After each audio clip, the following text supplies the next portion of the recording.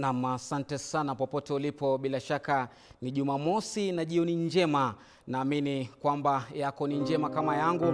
Nakukaribisha katika kipindi KIMASOMASO, kikiwa ni kipindi ambacho kinaweka wazi mambo yote, kitakuwa kinababadua na kuchanganua yote ambayo yanakumba jamii yetu bila kuyaficha, ingawaje kwa njia ya heshima. Tayari leo tutakuwa tunajadili masuala ambayo yameumiza wengi, masuala ya huba. Je, mapenzi ama ndoa isipokuwa na tendo la ndoa itasimama, itanawiri? Lakini hayo ni baadaye. Wageni wangu wapo studioni, tutakuwa tunajadili hilo pamoja na kupata kisa chenyewe ambacho kitatuongoza katika mjadala huo. Lakini kwanza wacha tupate kuu za siku, ambapo Naibu Rais William Ruto yuko katika kaunti ya Kericho anakohudhuria hafla ya kusherehekea ushindi wake Aaron Cheruiyot aliyechaguliwa kama seneta wa eneo hilo mnamo Machi 7 katika uchaguzi mdogo. Ruto ameandamana na wakuu wa muungano wa Jubilee katika hafla hiyo. Haya yanajiri wakati chama cha KANU hakijabatili msimamo wake kwamba uchaguzi huo haukuwa wa huru na haki. Kwingineko, Ruto amewaomba Wakenya kutozichukulia nyadhifa serikalini kama za misingi ya kikabila na badala yake kuweza kuzikumbatia. Haya yanajiri siku moja tu baada ya kiongozi wa CORD Raila Odinga kuweza kukashifu teuzi za Rais Uhuru Kenyatta katika nyadhifa mbalimbali serikalini siku za hivi karibuni.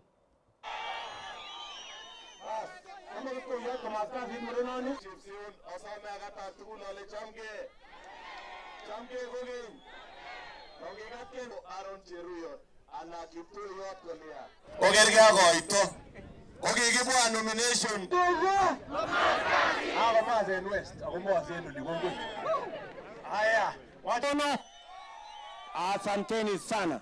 Munataka tuende mbele ama munataka turudi nyuma? Munataka yule anataka wabure ama munataka yule ambaye hako tayari kufanya kazi? Na gavana wa Machakos Daktari Alfred Mutua amekuwa na viongozi katika mkutano wa kuwaleta pamoja wanabiashara mjini Machakos. Mutua amesema kwamba mkutano huo ni wa kupanga mikakati ya kupiga hatua za kimaendeleo kwa jamii ya Ukambani.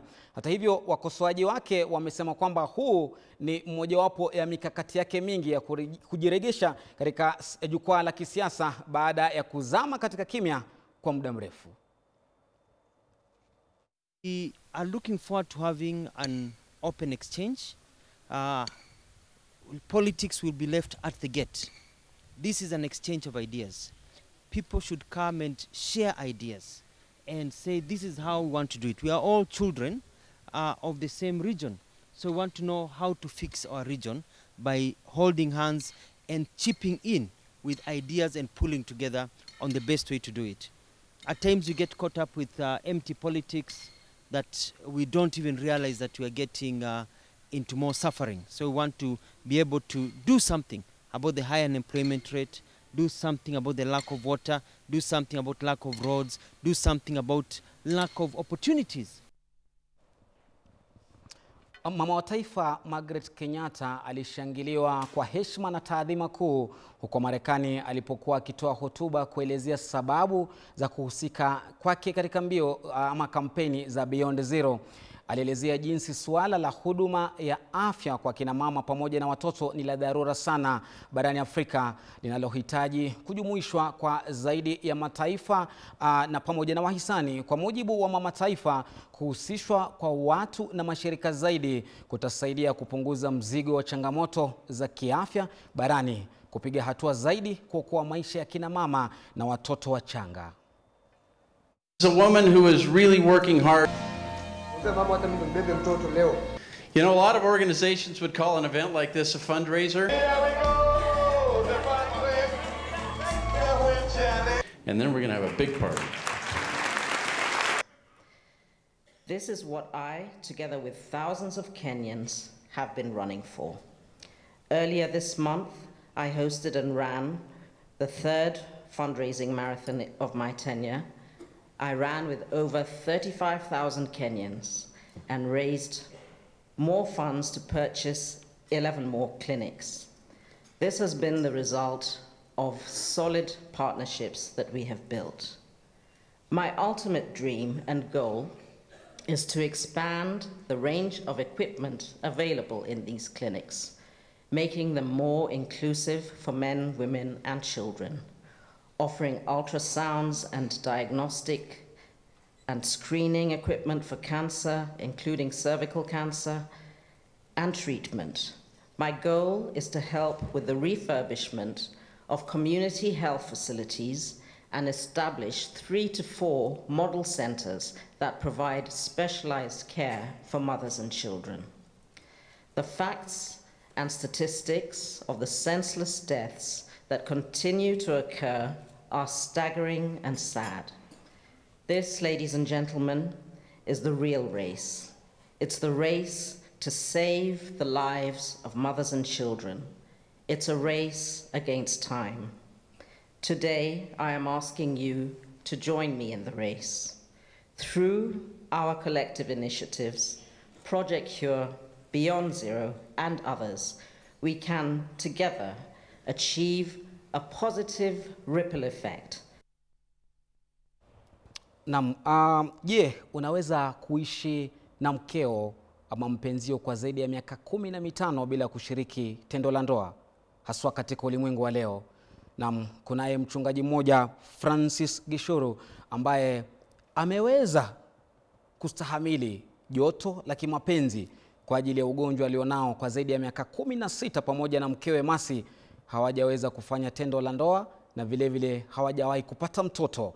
Tutapata haya mengi katika sehemu yetu ya kuvunja moyo, ya kutia moyo, ya kutia mafunzo kulingana na tutakavyochukulia wewe mtazamaji, sehemu maalum ya Kisa Changu. Tazama.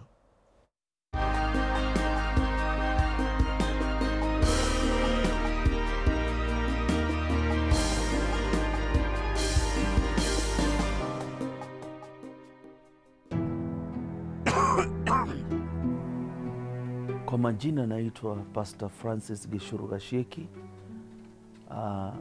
Mimi ni mkazi wa hapa Molem, huu mtaa unaitwa Molem, na mimi ni mchungaji wa kanisa Christ Ambassadors Church International. Tulipoona na mke wangu mwaka wa 2000 tukaanza ndoa yetu vizuri, na tulikuwa na so many desires, na tulikuwa tuna mambo mengi ambayo tulitarajia, na tukawa na so many expectations. Na tulipoingia katika ndoa, maisha ilianza vizuri. Mimi nilikuwa na mtoto mmoja ambaye nilikuwa nimezaa kabla hatujaoana, wa kijana, na tukaendelea na yeye na tukimsomesha. Tukakaa mwezi wa kwanza bila watoto, wa pili, wa tatu, na hakuna jambo tulikuwa tunaona likiwa la tofauti sana. Nikaenda kwa madaktari wengi nikifikiria mimi ndio niko na shida, na nikawa natibiwa, napewa madawa. Lakini ilifika wakati watu wamegojea miaka kama 7, hakuna mtoto amekuja. Watu wakaanza kuleta mambo, wakaanza kusema bibi yangu ndiye mbaya. Mwaka wa 2007, mwezi ule wa Mei, mke wangu akakuta unyevu katika sehemu zote mbili za matiti yangu. Mara moja akaniambia nitoe shati ili aweze kukagua ni jambo gani ambalo linaendelea. Kwenda kufinya matiti yangu, akaona kuna tokezea maziwa. Na sasa kuanzia hapo, wacha tu niseme ukweli, mawazo yangu nilianza kuwaza mambo mengi. Hii inaweza kuwa ni nini? Kurogwa? What is it? Si normal. Mara moja nafikiria wacha nitafute rafiki fulani niende nimuulize. Mara nyingine nakaa chini namuuliza, na huyo mtu atanifikiriaje?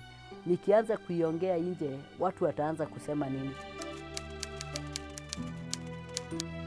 Pale mara moja tukaanza safari ya kwenda katika hospitali kuu ya taifa Kenyatta, na tukiwa pale nikaenda katika department moja ambao nielekezwa wakati nilipoambia wale watu nini inaendelea.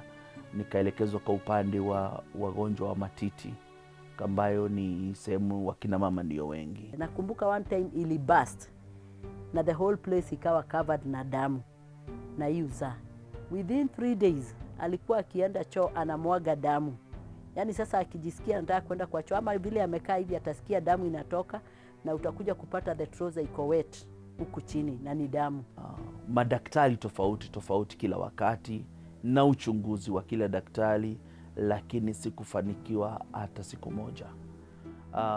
Finally wakanitoa katika ile department, ile kitengo cha kuhudumia akina mama ambao wako na mambo ya matibabu, matatizo ya matiti. Wakanipeleka katika department ya endocrinology, endocrine system department. Nikaanza tena clinic pale, nikaendelea pale tena, wakaitisha uchunguzi wao wa damu. Nikaendelea, nikaona daktari mkuu ambaye amesimamia kile kitengo cha endocrinology, na mwishowe pia naye akasema mimi nitakurudisha mahali ulianzia, maana nimeona hii jambo ambalo uko nalo si la kitengo changu. Nakumbuka siku moja nienda Kenyatta, ule daktari nienda nikakuta, akaniambia sasa wewe, mimi sijaiona kitu kama hiki. Akaita manasis waje wanikague, wakaona wakasema hii lazima iwe ni Dubai. Dr. Kitiru Daasharia, yeye ndiye aligundua ule ugonjwa ambao ninaugua. Akaniambia ule ugonjwa unaitwa prolactinoma, na ule ugonjwa unasababishwa na uvimbe ambao uko katika sehemu ya pituitary gland, ambaye ndiye master gland ambaye ina control kila kitu katika mwili. Akaniambia ule uvimbe lazima matibabu yake ni kutolewa. Akaniambia hiyo obesity, uzito niko naye, kama saa hii niko na kilo 135. Akaniambia sababu ya kuwa na zile kilo ni kwa sababu ya hii hali. Akaniambia pia sababu ya wewe kukosa mtoto ni kwa sababu ya hii mambo ya nguvu zako za kiume hauna. Sina nguvu za kiume mpaka wale. Nguvu zake za kiume ziliisha, one juu ya stress na pia juu ya ile hali so zilipoisha nikawa sasa ile mambo ya kitanda hakuna.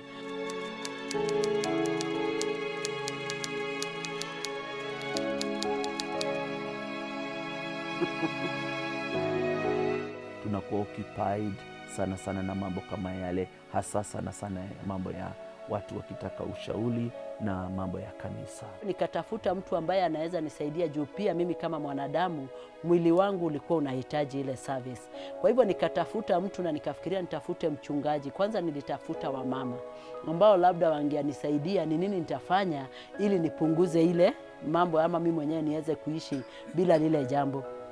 Lakini nakumbuka kuna wachungaji 3 nilienda kwao na wote waliniambia haiwezekani mwanamke kuishi bila lile jambo, na wewe mwenyewe bado ni uko na ile miaka ya ama ule umri wa kuwa unaendelea na yale mambo. Kwa hivyo ni juu yako utafute vile utafanya ili uweze kuendelea na maisha. So nikawa mtu ambaye sikuwa na pahali pa kutorokea, na nilipofikiria niende pia kwa watu wengine niwaombe mawaidha, hata kwa madaktari wengi waliniambia si kawaida, wewe unaweza kuja kwetu for services and then uendelee na kuishi na mume wako.